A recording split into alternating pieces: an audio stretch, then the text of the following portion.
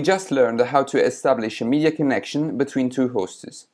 By the end of this section, you will be able to handle Google App Engine channels communication. Upon completing this video, you will discover how to handle media handshaking through messages exchanged via Google App Engine channels. With the GAE Channel API, we'll see how to correctly develop the first two servlet classes that are required for the backend project. Open Eclipse IDE and create a brand new App Engine project.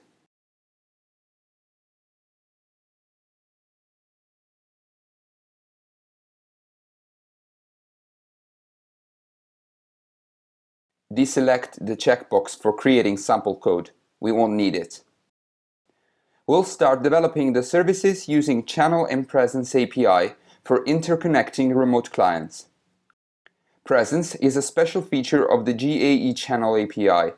The server will be triggered when a client connects to or disconnects from a channel.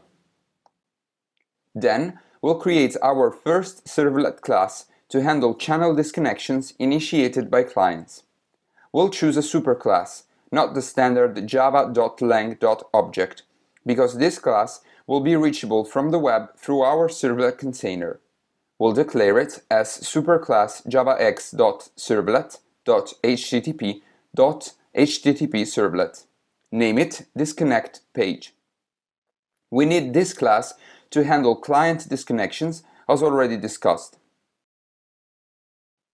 After that, we can start overriding the default doPost method, removing the invocation of the superclass method.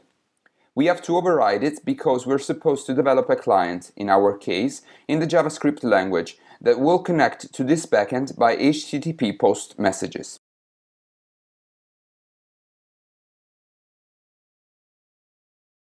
Now, let's start using some Channel API methods. However, first we have to remember about logging, so we have to declare a static final variable in which we'll place the reference of the logger instance. After that, just type in log messages and what we'll expect to do. Received channel disconnect. Now, as you might have learned from previous sections, the Google App Engine channel is mostly used in conjunction with HTTP post messages. Basically, the client sends messages via HTTP post and receives them through the GAE channel. So why do we need a service that intercepts the disconnection messages from clients? The answer is simple. We need it because the server that handles the intercommunication between two clients must know when a client disconnects so that the other client is ready to talk with someone else. We invoke the static method getChannelService of the class ChannelServiceFactory to get an instance of ChannelService. After that, we'll use this instance to parse the presence contained in the HTTP post request. We simply call the parsePresence method's HTTP servlet request object. Finally, we print the client ID contained in the request. We have to stop here for the moment, because in order to move on to the development process of this class, we have to define the data structure and respective classes first. By the way, we can start developing the other class that will use the GAE Channel API. Create a new class extending the superclass HTTP servlet and name it MessagePage.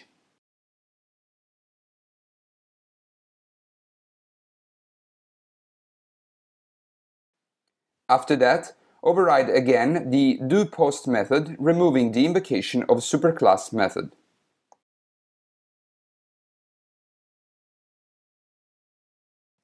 Again, we have to get an instance of the logger service and store it inside a static variable. Directly inside the overridden method, we will look for the global identifier for the client's current communication. This ID will be the same for both users, so to better understand, we can name it room key. Then, we have to parse the request's input stream with a custom method that we'll define later. This method will take all the content from an input stream and place it inside a string. After that, we can finally print the received message into the log. Finally, we can develop the custom method for parsing the input stream of the received HTTP post request. So, create a new private method named readBody. Check if the input stream is null, and create a new buffered reader, giving that input stream as argument. After that, we can iterate reading the input stream, line by line, and concatenating all the lines into a single string. After developing the first classes that will use the presence feature included in the Channel API, we have to declare to the platform that we want to use custom features such as channel presence, which is disabled by default. For that reason, open the appengine.xml file placed under the web-inf directory under the war folder. As you can see, the file acts like a configuration file for the application. It contains the app ID as first parameter and the version. Through this file, we can declare whether our app is developed with the thread-safe methodology. In that case, the platform will send multiple requests at a time to the defined servlet. It also defines the logging properties file and some other useful options. At the end of the file, we can thus declare the disable feature that we want to use, the channel presence option. To do so, open an XML tag named inbound-services.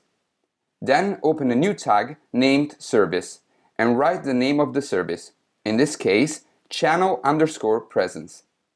Now, close both the tags. We're done. Now the platform knows which service we need to correctly execute our application.